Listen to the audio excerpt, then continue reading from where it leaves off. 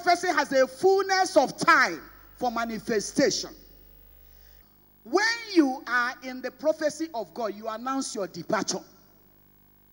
That's why I say a glorious hope is a hope that knows that I can't die before my time. A glorious hope tells you you are an investor.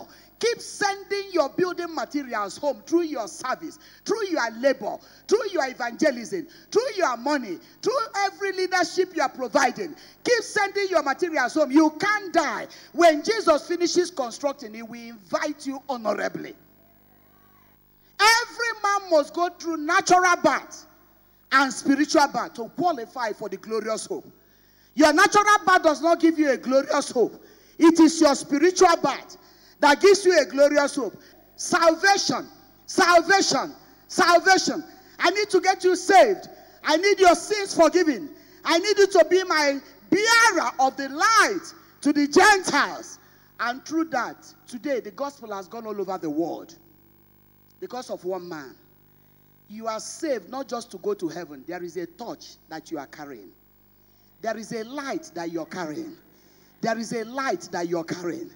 You can't afford just to live your life to go to heaven. You will be a failure. You will get there, but you would have killed the purpose of God for your life here.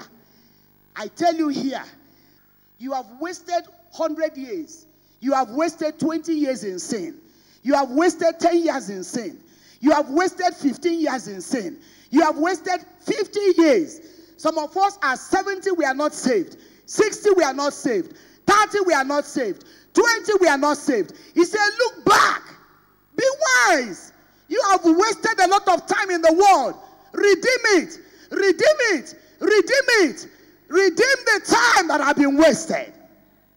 The salvation of God has been sent to Kenya, and they will hear it.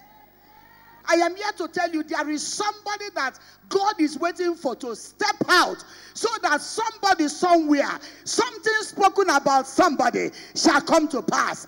About a community shall come to pass. About the nations shall come to pass. About Africa shall come to pass. About the entire world shall come to pass. May you be that individual.